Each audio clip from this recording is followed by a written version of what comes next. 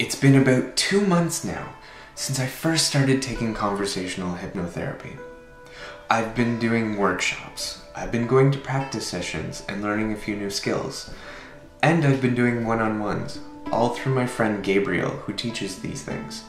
And I finally have a definition for you guys. This is my understanding of what conversational hypnotherapy is. It is the use of conversation that works with the conscious mind in order to get through to the subconscious mind in a way that alters a person's life by making lasting changes with the person's thoughts and beliefs, ultimately affecting the way the person feels and behaves. And this is different from counseling, in that counseling listens and works with the conscious mind, but goes deep into the person's issues. I've actually seen one lady who was really shy. She opened up so quickly in one of the workshops. And I've seen another guy who had this really strong fear of heights where, if he went to his friend's apartment on the 55th floor, he would actually have to sit on the ground because he was so afraid of being that high up. But through that workshop, he changed, and now he can go up and he can go onto like a rooftop even and be completely fine. And it's amazing, these things that conversational hypnotherapy can do.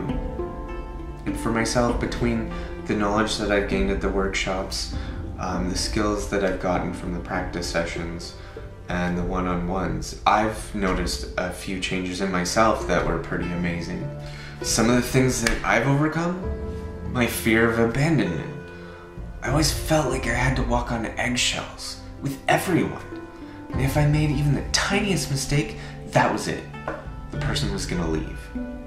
And I felt that way with my emotions too. If I needed to talk to somebody, I didn't feel like I could do that because I was so afraid that opening up and showing those not so nice emotions would make the person leave.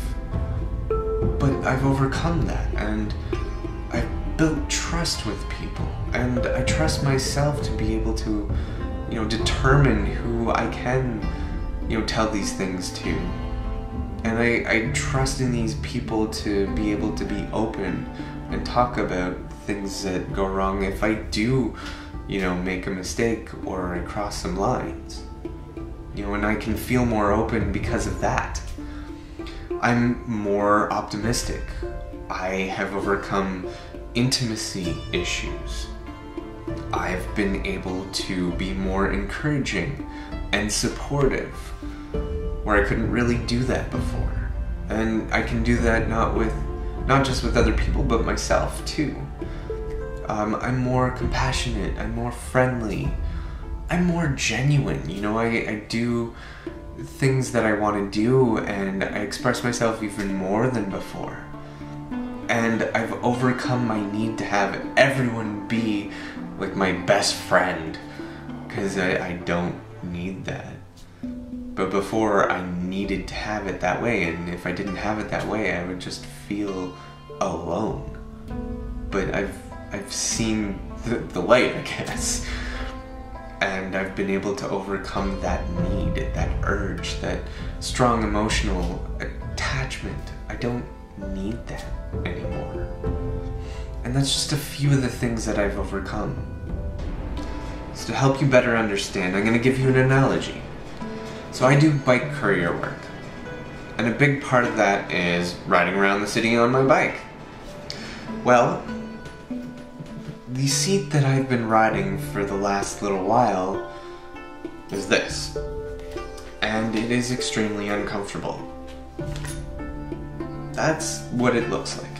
Very little padding. It really literally looks like something from a horror movie.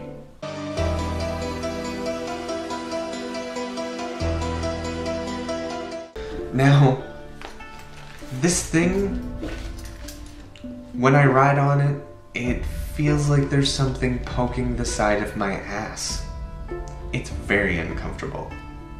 And it's really interesting how humans work. Like, they will go through life riding these really uncomfortable seats. Why? Because that's the only seat that they have.